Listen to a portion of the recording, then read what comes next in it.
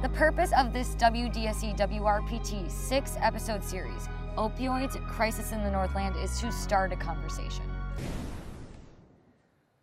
Good evening, I'm Kristen Bakke. Thanks for joining us. Breaking news tonight coming out of Douglas County, Wisconsin. We're learning that 13-year-old Jamie Kloss has been found alive. We now know that the Superior YMCA has been evacuated and will remain closed until further notice. We have also been notified that the Nemadji Golf Course has been evacuated.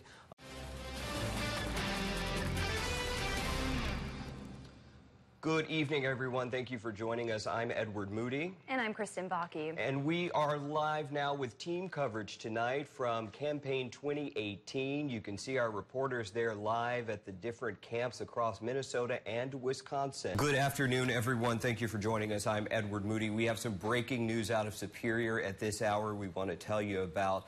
Authorities say an explosion rocked the Husky refinery plant. Multiple injuries have been reported at this time. Here's a live image from that scene. It was a clearing scene, and it has just gotten much worse. When I was down there earlier, I could hear a lot of explosions, a lot of subsequent explosions when the smoke first broke out, and I saw some flames shooting into the air. None of the explosions were as bad as the first ones that were described to me.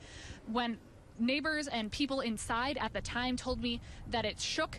One of the people inside at the time told me it felt like a semi-truck hit the building. And I actually do have a resident with me who is actually lives down the street, Matt LaValle. And Matt, you arrived home from work to quite some surprising news. How has it been since you got home? Pretty unnerving. You know, it's kind of scary. So grab my dogs and get out of here. We got the rest of the family's gone already, so we'll just get the dogs, and hopefully everybody's safe and we can come back tonight. And we could just see that plume of smoke get bigger and bigger and bigger. And then getting back after the meeting, the traffic was horrific, and they'd already started trying to get people to evacuate. We wanted to share with you this map that we received from the city of Superior. This is specifically showing what they have outlined as that 3-mile radius around the plant there at the center of what looks like that bullseye. We have some images we want to share with you that have come in from the website unspillable.com. As we scroll through these images, let's just go through them slowly, guys. There's one image right there, as you can see that smoke, and it looks like, gosh, I don't know if that's a flame popping up on the other side of that building, but it looks like flame coming from the other side of that building from the Henry plant. Let's look at some more of these photos we've got in from unspillable.com. At 10 o'clock this morning, obviously, we had an incident at the refinery.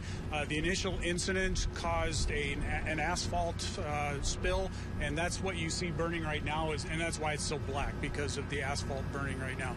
At this time, there were no fatalities. Fortunately, we did have, I believe, 6 individuals were transported to the hospital, but again, no fatalities. Leanne, you were there as really almost all of this has been playing out. Yeah, I've been at multiple places. You know, I started off at Essentia, St. Mary's, at St. Luke's, trying to see how many people were transported there. Sure. And as we heard earlier, only one was transported to St. Luke's and multiple to St. Mary's. All right, everyone, focus very closely on your screen. What you're seeing right here is this is security footage from the plant, and I am told that this is the moment that the explosion happened. What you are seeing right here is the explosion, possibly the explosion that happened just after 10 this morning at the Husky energy plant in Superior. So if we stay on this image for a minute, because I want to talk about what we're seeing here, you can see the massiveness of that fireball,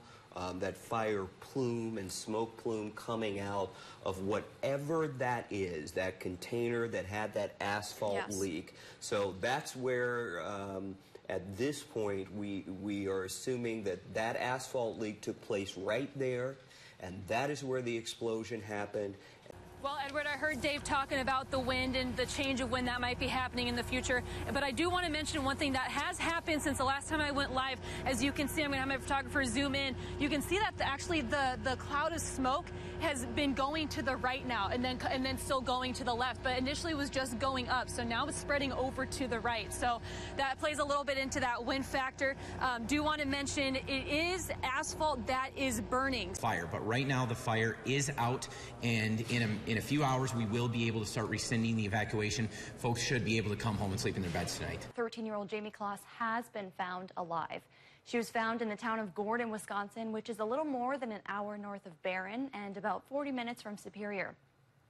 We have a timeline here of the last nearly 3 months that Jamie has been missing. It all started on October 15th when Jamie's parents, James and Denise Kloss, were found murdered in their home in Barron, Wisconsin. Mary McGuire spoke to Jamie's aunt, Sue, tonight, who said her niece was currently in the hospital.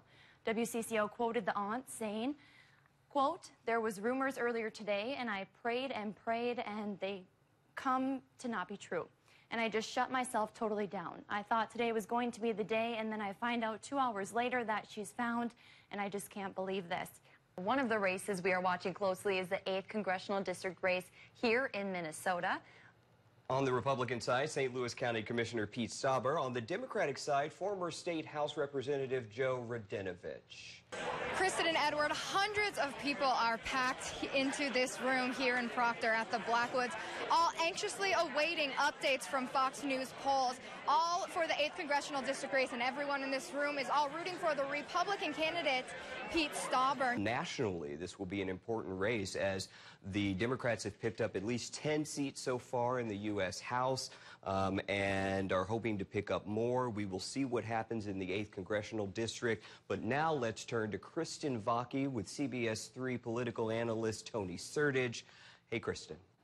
Hey, Edward, thanks. And yes, I am joined now by former Minnesota House lawmaker Tony Sertage. Thanks for being with us tonight. Pete Stauber with a 55%, Joe Radinovich 41%, and Ray Skip Sandman with 4%, and that is 29% reporting. Edward, back to you. All right, thanks, Christian. Wanted to tell you real quick, CBS News has declared that Democrats will seize control of the U.S. House in this election, and the Republicans will maintain their control of the Senate. That from CBS News Network. Probably the first 15 years I worked here, we rarely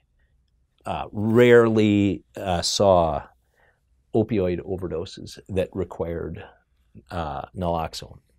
And now we see it regularly. I've been an addict most of my adult life. I guess how I became addicted to them, I never really cared for pills or anything, and that's kind of how everybody builds up to it. I got a prescription for oxys when I was, I want to say 23, after a car accident, and I learned that you could smoke them, and I never knew that was a thing, and I tried it, and I liked it. And opiate addiction is so much different than other addictions I've had in my life. It was, you know, I dabbled with stuff and then became a meth addict and stuck with that. That was easy to walk away from. The first time I tried an opiate, I wanted to do it every day for the rest of my life, and just, then you're physically addicted to it, and the withdrawal is so horrible that you just don't want to stop. I miss, you know, Ben every day, and yet, you know, this is my, you know, attempting to make his life mean something. He saw a souvenir that I had, which was basically an oar that I had gotten,